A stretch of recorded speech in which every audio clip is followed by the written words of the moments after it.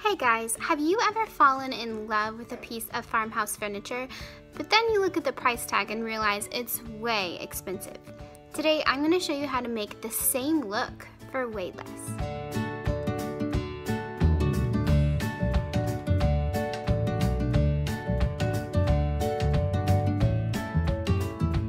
So the first step in completing this project is actually having a piece of furniture to paint. Now next week I'll go into more specifics about where I find my furniture and the things that I look for, either when I'm looking for something for myself or to sell. But today the pieces that we're working on are 2 nightstands, and just generally when I'm looking for this furniture, I'm looking for number 1, solid wood.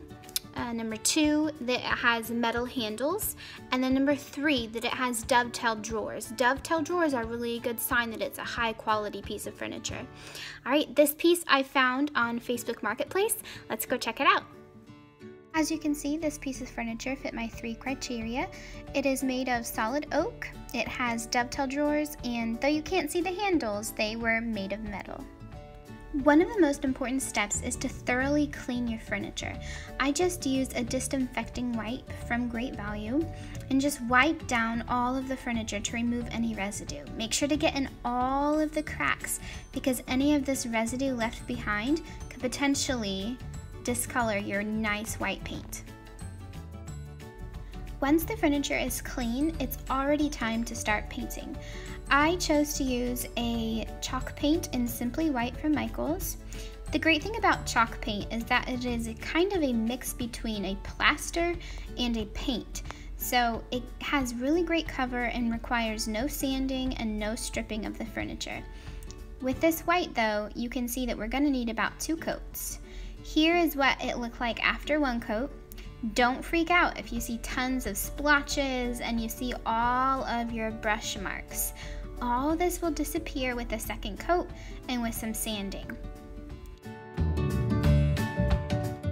So here is the finish after 2 coats. You can see that it's a lot better coverage, even in white with chalk paint, only 2 coats.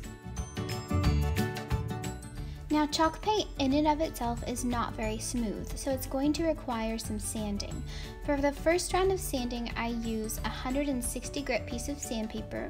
My goal for this first round is just to smooth out all of the surfaces to get that velvety matte finish. Once the first round of sanding is complete, I then go back and focus on distressing the chalk paint. To do this, I use a higher grit, around 100 grit sandpaper, and really focus my attention on taking chunks of paint away from the edges of the furniture.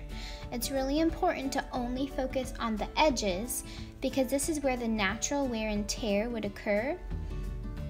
And you want your piece to look like it was naturally aged, not like someone was just sanding it down.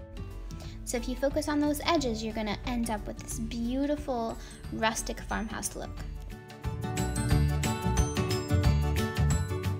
To protect your chalk paint, the last step you need to do is seal it with wax.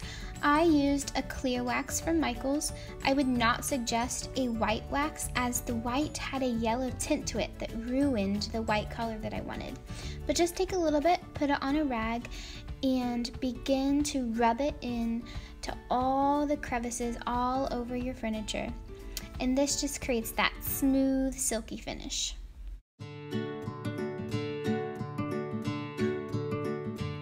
Alright guys, so there you have it, a piece of DIY farmhouse furniture.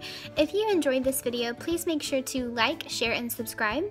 I'll also catch you next week when I'll be talking about where I find my furniture and the specific types of things I look for to make sure I'm getting quality pieces that will make good furniture flips. Catch you next time.